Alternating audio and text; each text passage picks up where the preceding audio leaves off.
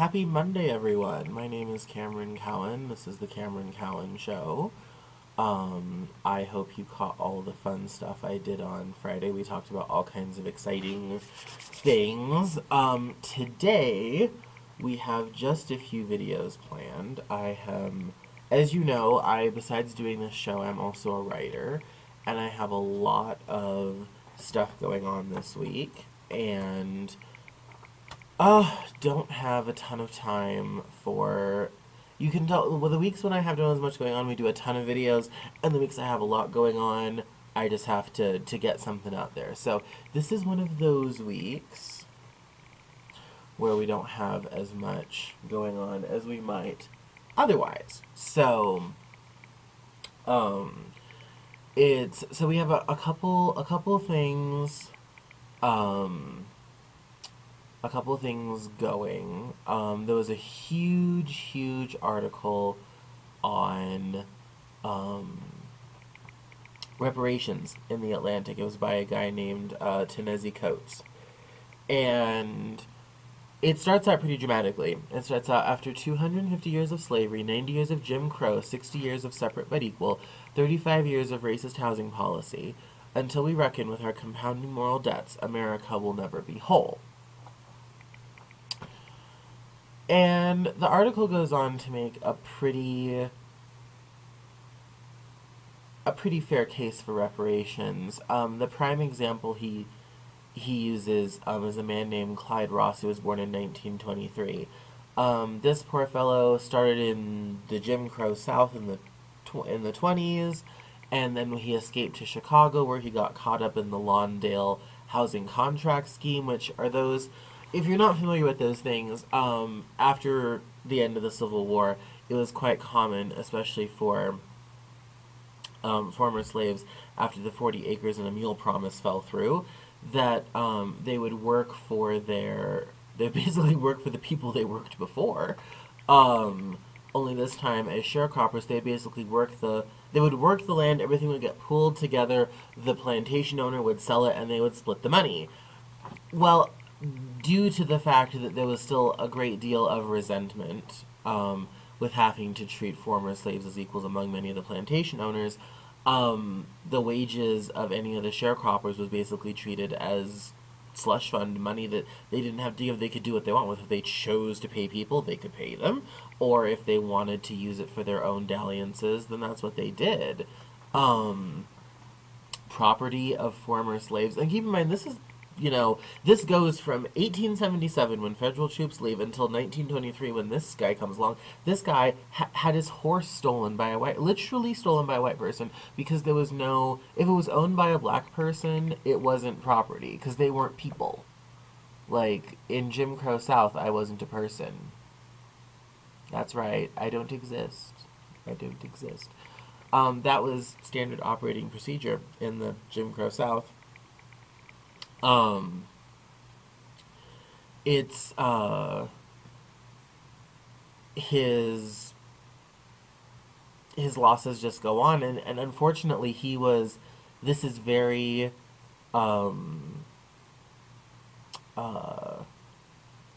common among people. His father had his land seized due to back taxes that couldn't prove it existed. The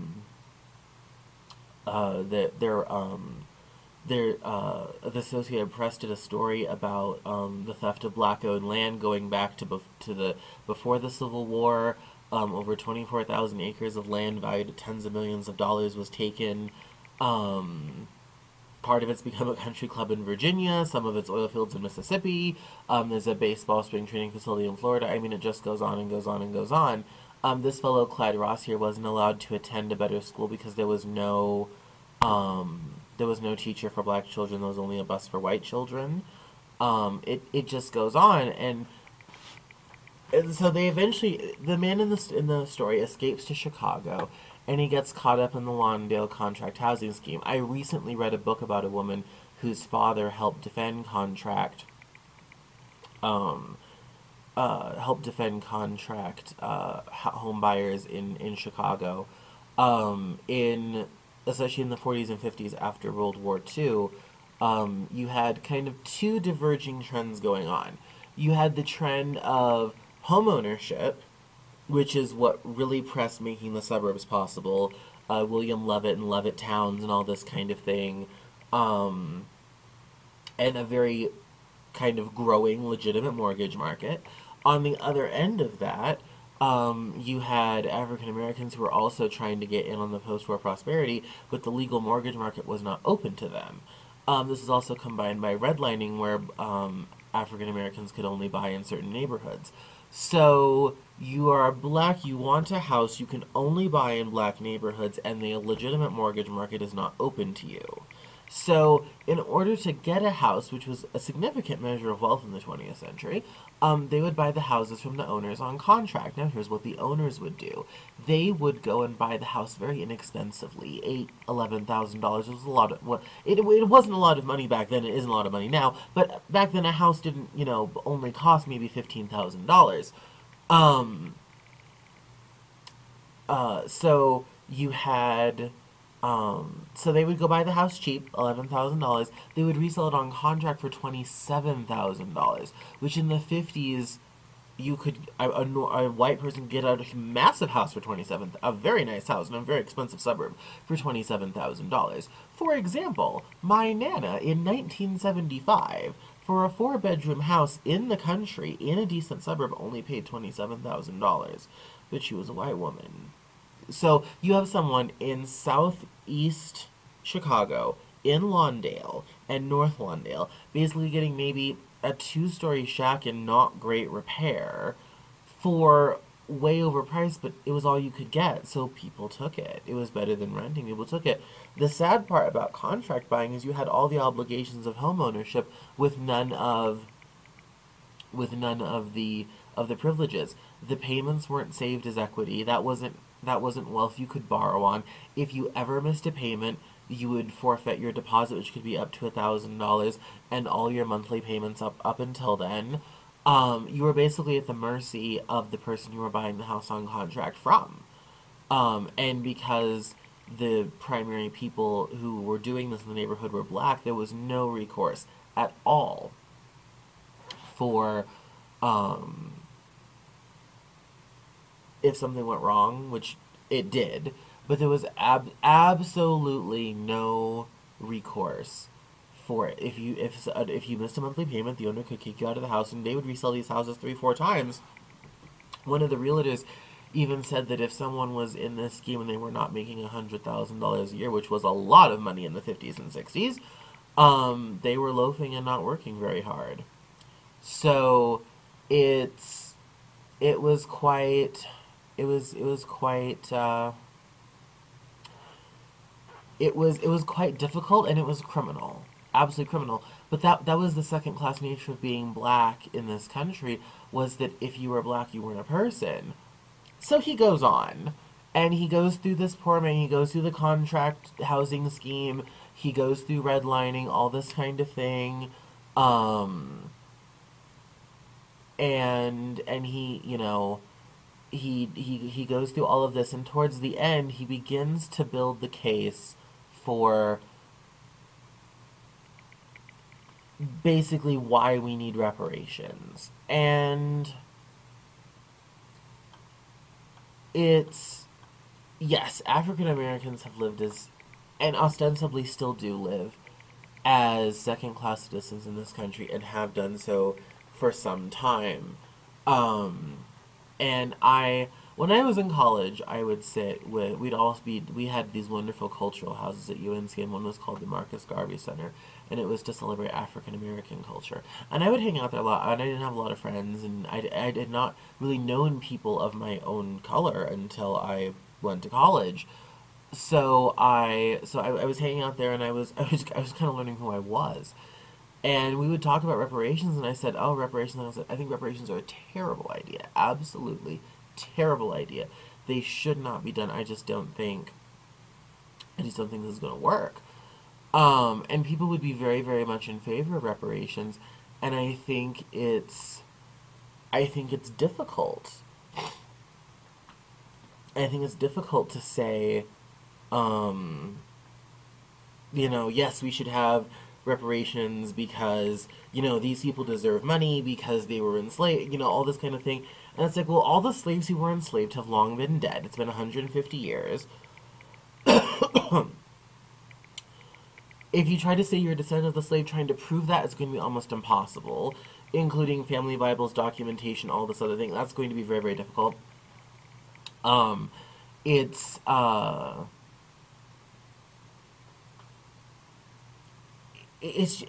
just messy. Not that Bill Conyers from Detroit hasn't tried every single year to make it happen. I mean, every single year he's been in Congress, and it's a real loss. He didn't get back on the ballot in Michigan, so it's going to be a real loss for him. But it's difficult to say, yay reparations and let's do this, when it would create a great deal more racial tension than we already have. I don't think it would ever pass because the Republican Party is very much against handouts, and let's face it, a few Democrats are too. I think reparations like that would absolutely explode this country. I think the even more difficult part is that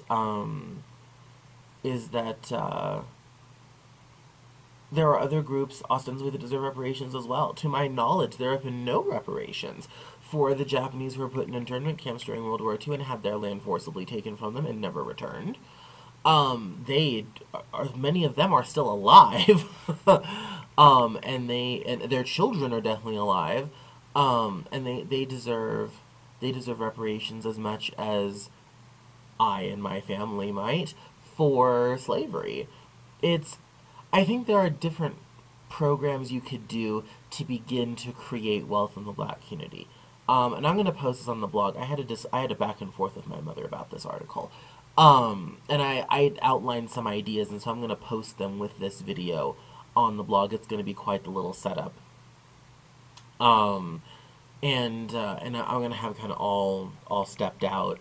And I think in terms of forgiving student loan debt, that could be quite helpful.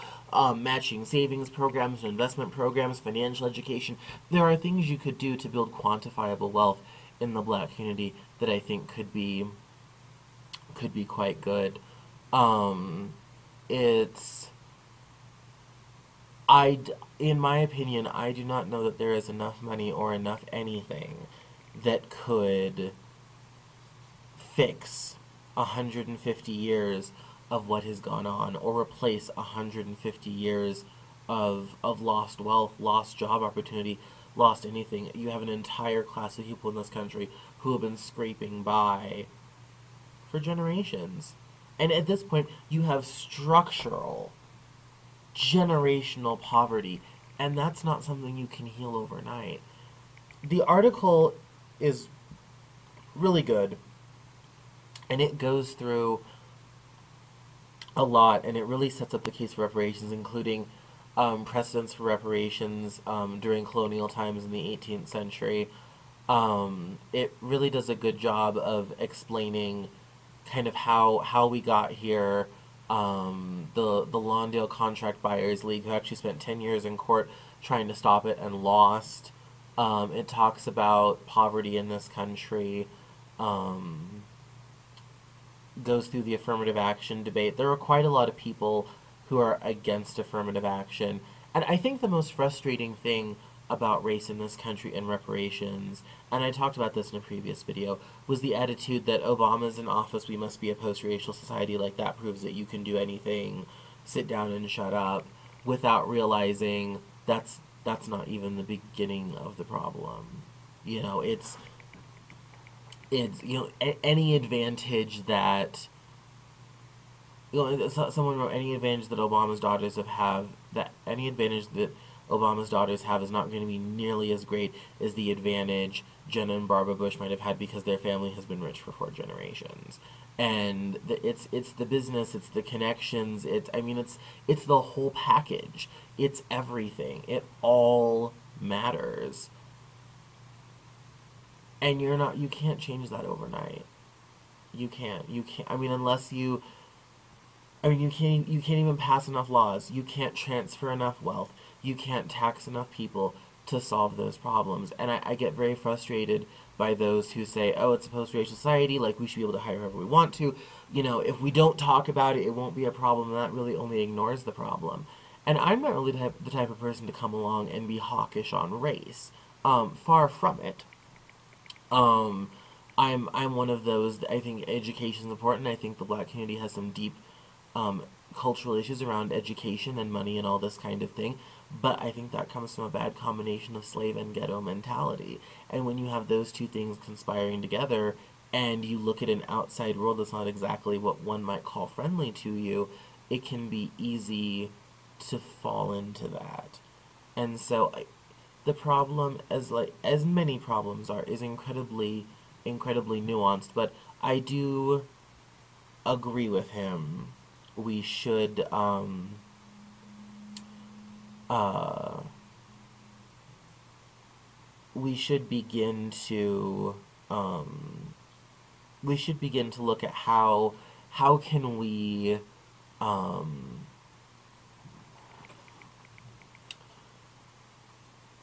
how do we create programs and processes and things in place that really and dramatically changes African American poverty. I think that's the only kind of reparations that we can really get moving, I think. And I think we need to look at how do we do that? What does that look like? How can we create that? What is the proof going to be?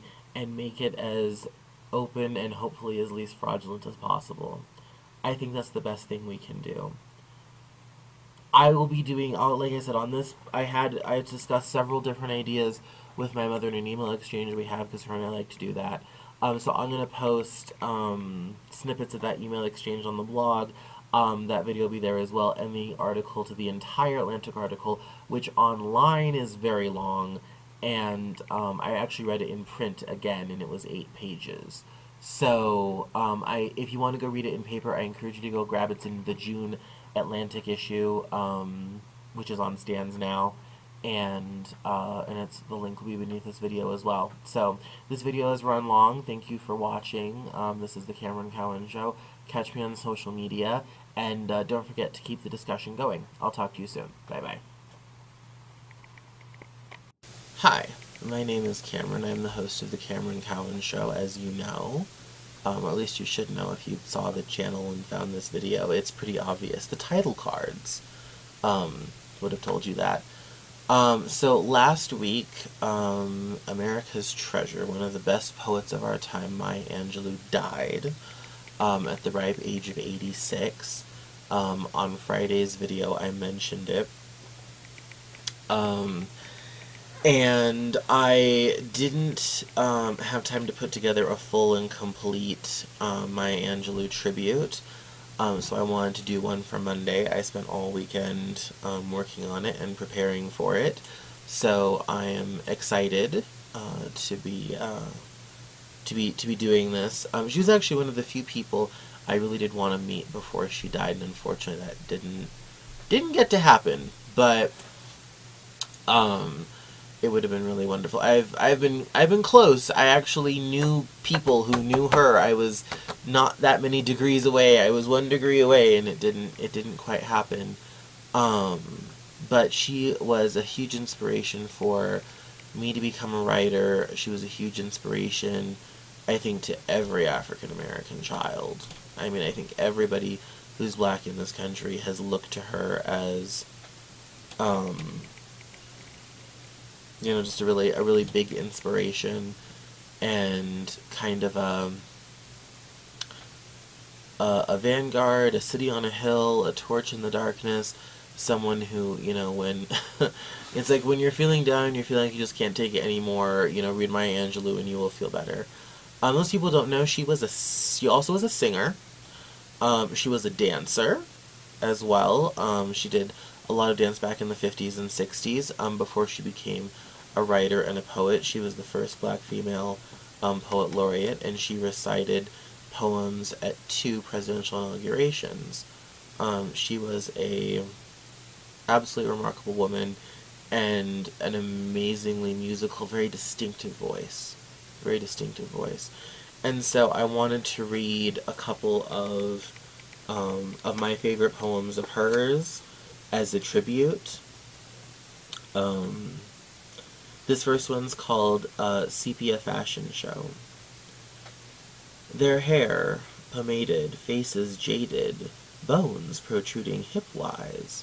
The models strutted, backed and butted, then stuck out their mouths lip-wise. They'd nasty manners, held like banners, while they looked down their nose-wise. I'd tell 'em in hell before they'd sell me one thing they're wearing clothes-wise.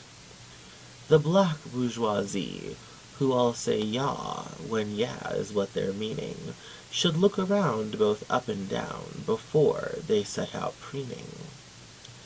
Indeed, they swear, that's what I'll wear when I go country clubbing.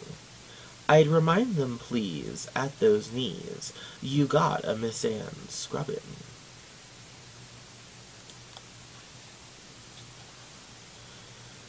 This next one's called My Arkansas, which I enjoy.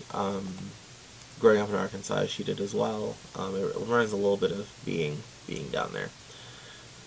There is a deep brooding in Arkansas, old crimes like moss penned from poplar trees.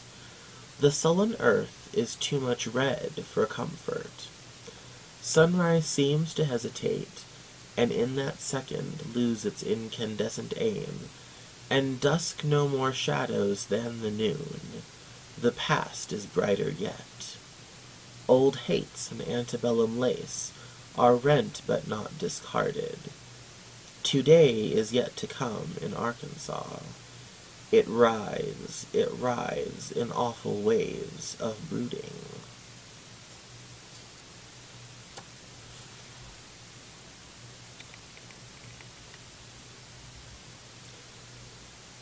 To beat the child was bad enough.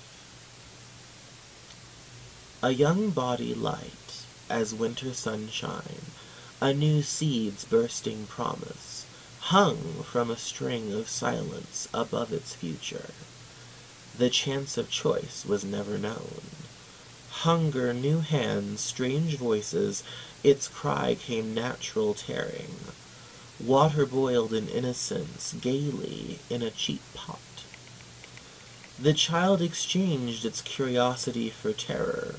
The skin withdrew, the flesh submitted. Now cries make shards of broken air, beyond and unremembered, hunger and the peace of strange hands. A young body floats, silently.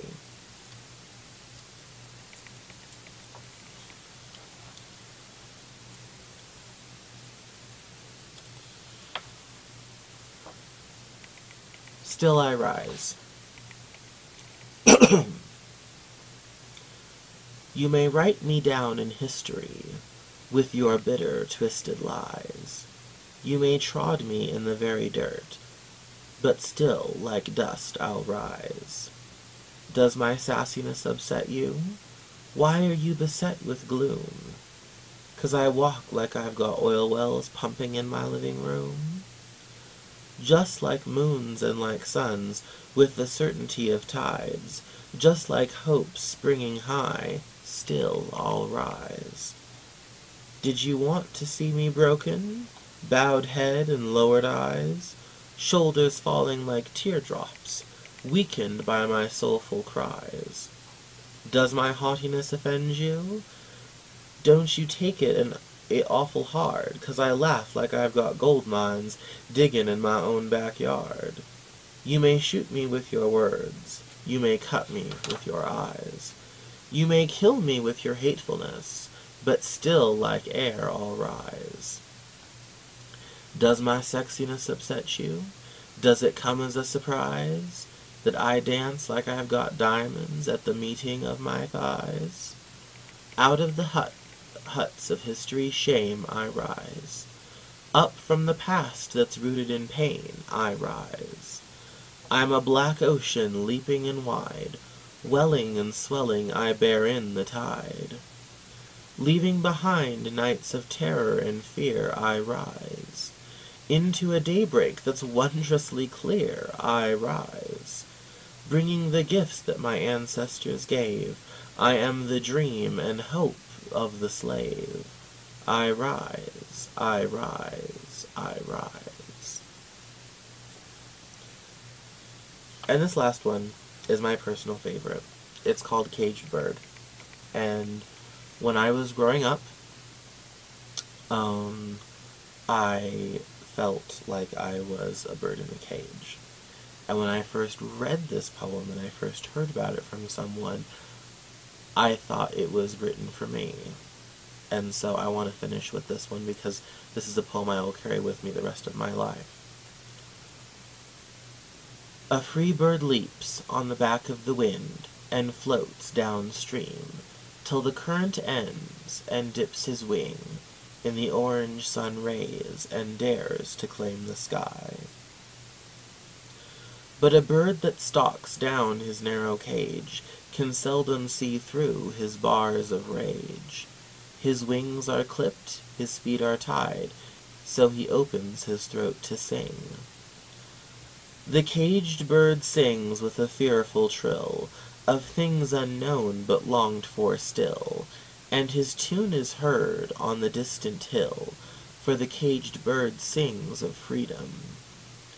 A free bird thinks of another breeze, and the trade winds soft through sighing trees, and the fat worms waiting in a dawn-bride lawn, and he names the sky his own. But a caged bird stands on the grave of dreams, his shadow shouts on a nightmare scream, his wings are clipped and his feet are tied, so he opens his throat to sing. The caged bird sings with a fearful trill of things unknown but longed for still, and his tune is heard on the distant hill, for the caged bird sings of freedom. Thanks for listening to this tribute. I hope you enjoyed it as much as I do, and I hope Maya Angelou rests in peace. We'll all be remembering her and remembering her work. I encourage you to read it if you haven't. There's lots of great videos on YouTube, and go pick up a book somewhere. There's plenty. Thanks, I'll see you soon. Thanks for watching. Bye-bye.